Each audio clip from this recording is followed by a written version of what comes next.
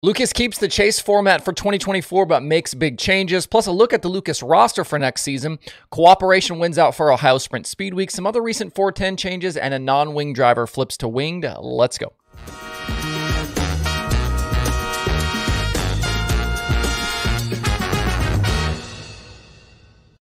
It's Monday, December 11th. I'm Justin Fiedler. This is Dirt Tracker Daily. As of me recording this show, I'm down to just a single 3X hoodie left over in stock over at shop.dirtracker.com. This is not the 3X because I'm not that big of a human being, but this is what they look like.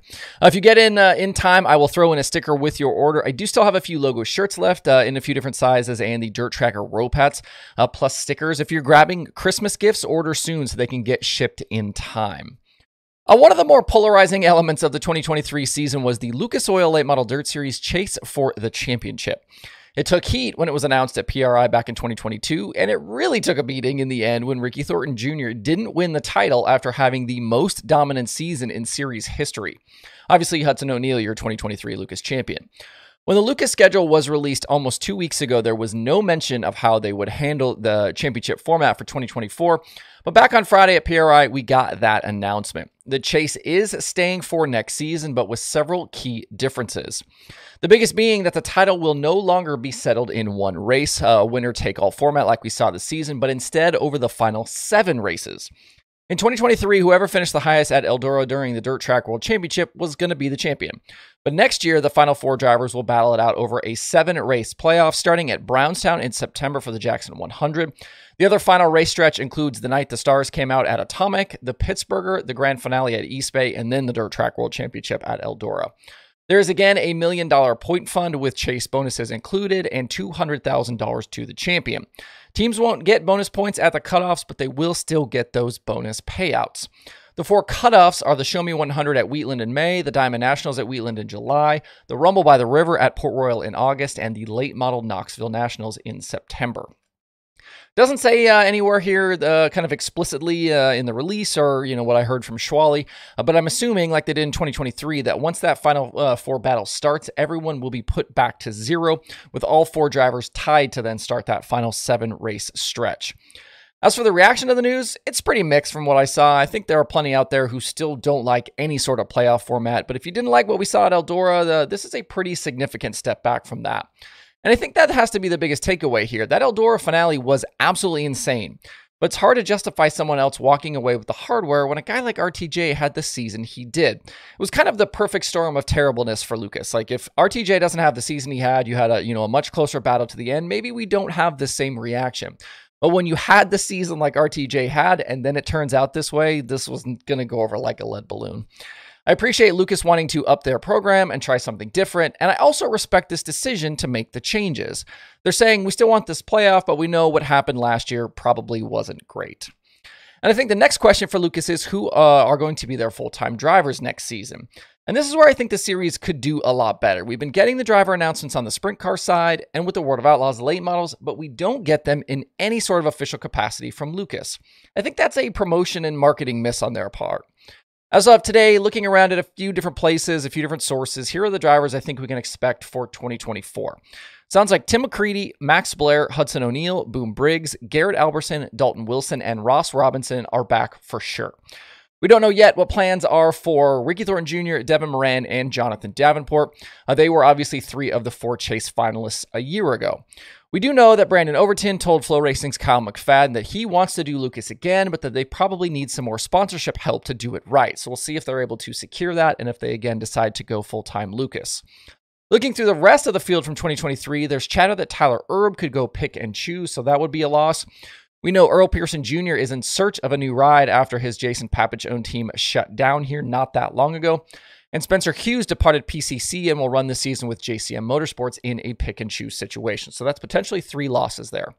So Lucas right now sits at 7, and if those other 3 return, that'll get them to 10. From there, we'll see if any other teams make the jump or if any flip from the Outlaws. The way this stuff goes, you usually kind of get a bunch of people that commit, during speed weeks in January and February, and then we'll see if they stick on. But so a lot of time here still for teams to make the decision about whether or not they're going to run Lucas really or the Outlaws. 2024 Lucas season starts January 25th at Golden Isles.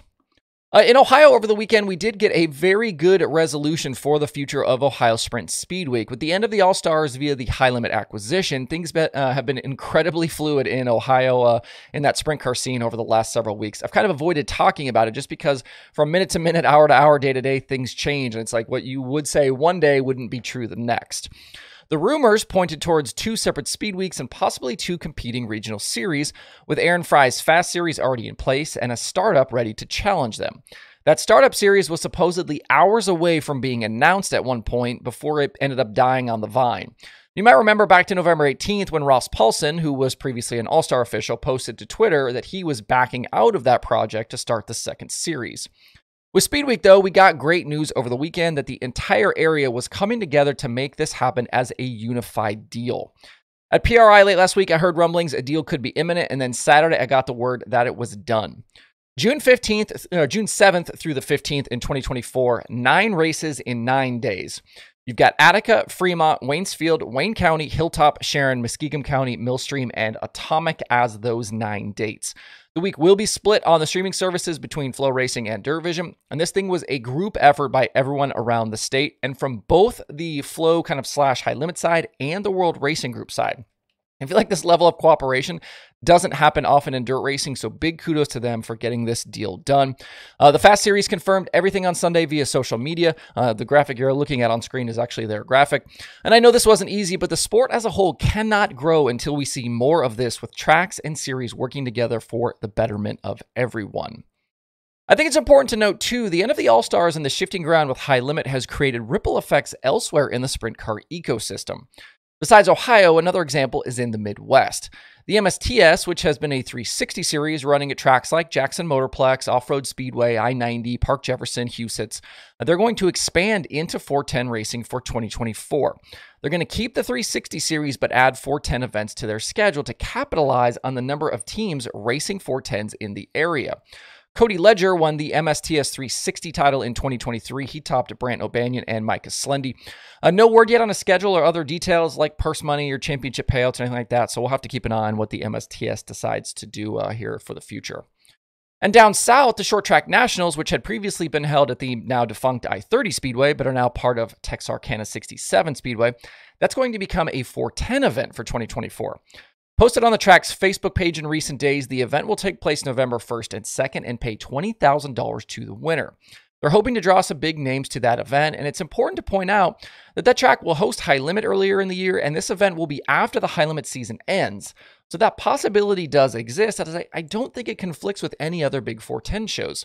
World Finals isn't until a week later, so you could get some cars from that as well.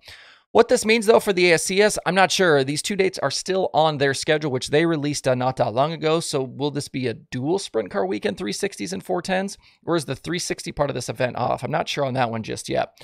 But this move and the MSTS are 2 more examples of things changing rapidly in sprint car racing that don't involve the national levels specifically. Before we close out, a final news item for you today. One of the bright young stars on the non-wing side of sprint car racing is making the jump to full-time winged competition for 2024. Emerson Axsom announced Sunday that he has parted ways with Clausen Marshall Racing and will campaign a winged car out of his family shop for 80 to 100 races next year. There's nothing in a social media post about what that schedule could look like, though. This new deal will be in partnership with Dale Klossmeyer and Scott Petrie. Axsom ended the 2023 USAC National Sprint Car season 3rd in the standings with 3 wins in 38 races and 31 top 10 finishes. He was full-time on the USAC side in both 2022 and 2023, but also made scattered wing starts in between. In 2022, he had several good AFCS runs, including top 5s at both Fremont and Attica. And he made 7 starts in 2023 with the best finish of 3rd at Benton, Missouri. That was with the Power I Wing Series. He also appeared with High Limit at Kokomo, the All-Stars at Atomic, and the Outlaws at Hobstadt. That's it for the show today. Make sure to stop by DIRTRACKR.com for all the latest news from around the sport and check out the streaming schedule. Hope you guys have a great Monday out there. We'll see you right back here tomorrow.